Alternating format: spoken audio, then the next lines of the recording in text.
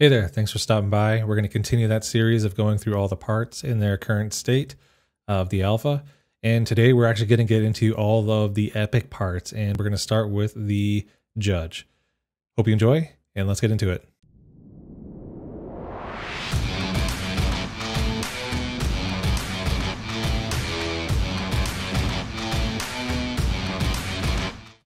All right, so like always, we're going to go ahead and just take a quick look at the skills, and then we'll show you how to get to the Incarnate in either your hall or the Incarnate selection screen, and then we'll get into gameplay. So the first ability is on the mind part. It's called Convict or Convict.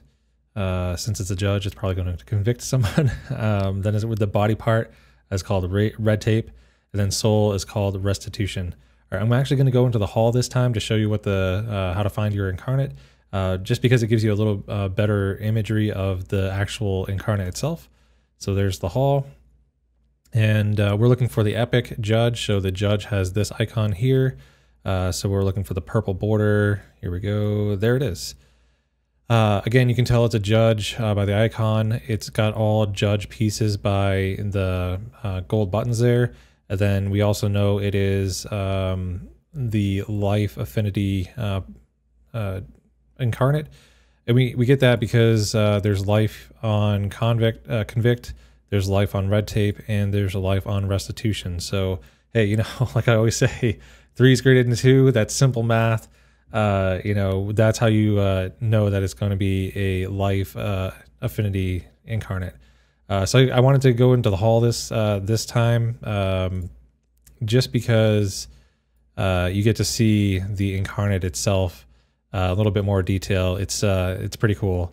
I really love the judge style, and the coloring on this is really awesome. So let's go ahead and now actually get into the gameplay. All right, so there is my judge, the epic judge Incarnate. We saw how to get all those things. I'm gonna go ahead and bring in another random ally, just because it does have some abilities that affect allies, and we'll go ahead and see what this thing can do. All right, so the first skill that we're going to look at is called Convict. It's the mind part on the judge. And let's read it. Attacks enemies in your presence and makes them face the way you're facing. They gain blind for 1 turn.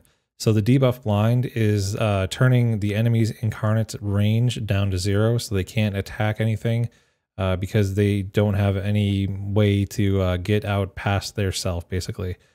So they'll be unable to attack or select us as the enemy Incarnates. This ability is also based on that attack text that we see a lot in the cards. So anytime you have that attacks kind of in orange bold there, means that you have to be facing in that direction in order to attack those enemies. So the range here, or actually the highlights, are based off of your presence stat, and the presence is 5. So if we look at it, we've got, here we go. Here's a good example. So 1, 2, 3, 4, 5 spaces away. There's your presence. You're seeing the cover for the line of sight issues with these higher blocks. But what this is going to do is actually going to attack any of those enemy Incarnates that are in that highlighted section there. And then it's also going to make them face the way you're facing. So this should attack this enemy Incarnate. And then because I'm facing this direction, this enemy Incarnate's going to do a 180 and turn around. So let's go ahead and use it and see what happens. Let's get closer and see this a little bit up close. There we go. So there you go. And he turned around and the range down. So we look at this. He's got the blind, so 0 range. So that works well. And let's move on to the next skill. The next skill we're going to look at is the body part, and it's called Red Tape. We're reading it here. Apply weak to your enemies in your presence for 2 turns. For 2 turns, gain aura 4. And remember that aura is just a static number. It's not based on any of your stats. So gain aura 4, steal HP from enemies when they move. So what is this going to do, right? So it's going to apply that weak. And weak is a 50% reduction in attack and reduction of presence by 1. So they have less attack power, so they do less damage. But then they also have that reduction in presence, so that any skill based on their presence, they won't be able to go as far. It's going to be shrunk by 1 space. So let's go ahead and use it, and we'll see if that aura applies. Okay, so there is the aura there. steal HP from enemies when they move. And you can see the highlighted boxes here are showing that the aura is 4 spaces away. If you look at the enemy incarnate, they have that aura there. So whenever you move, you have HP stolen from you. Just note that this aura does not affect allies. You can see that my ally here does not have any aura. So it's only based on the casting incarnate. So what we're going to try to do is move my incarnates around so that this enemy incarnate moves, and we can see that the HP is being stolen. So let's go ahead and do that, and we'll cut back to this when we get some movement out of the enemy incarnate. All right, so we're set up so that we should see this enemy incarnate taking some damage and the HP being stolen. We do still have the aura going on with red tape. The enemy incarnate currently has red tape applied. They're within that 4 aura, so I do know that this enemy incarnate is going to try to go after my ally. So we should see some movement here, and let's see how many times it ticks and if it does transfer that enemy that damage. So there's the end turn. And there is the tick there. So that 67 number was because it moved in the aura and it took damage based off of that red tape aura. So that's working pretty good.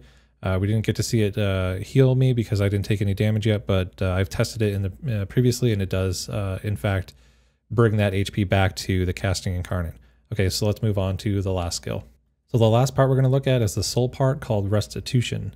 Let's read that. Attack target enemy and heal all allies in your presence for 75% of your defense. So remember that attack bolded orange text means I have to be facing that direction to attack. It's got to be based on that range. So your attack is going to be based on your range. So you're going to be able to attack anything within the range of 5. But then also note that the heal is based off of your presence stat, and the presence here is 5 as well. So we've got 1, 2, 3, 4 spaces. So when I attack, I should be healing this ally as well because they are also within my presence. So let's go ahead and see if it works, and let's check out the animations. There we go, nice. So we definitely saw the attack. We also saw the heal on the ally because it was within our presence. So that skill is working great. Another great AoE support heal ability that this incarnate brings, or that the judge brings. It's going to be one of those great support classes. So there we go. That's all 3 parts for the epic judge parts. If you liked the video and you found it informative, feel free to toss a like. If you like the content, toss me a subscribe. It would definitely help me out. Don't forget to leave a comment too. I try to get to all of them. There's not many now, but I'm hoping that there's definitely a lot of good conversation that comes when we get more players in the alpha coming up this week. I try to take the feedback, incorporate it into the videos that you're seeing. Tell me if I'm going too fast or too slow on the parts. Let me know if this is valuable information for you. As always, I hope you enjoyed, and we will see you in the next one.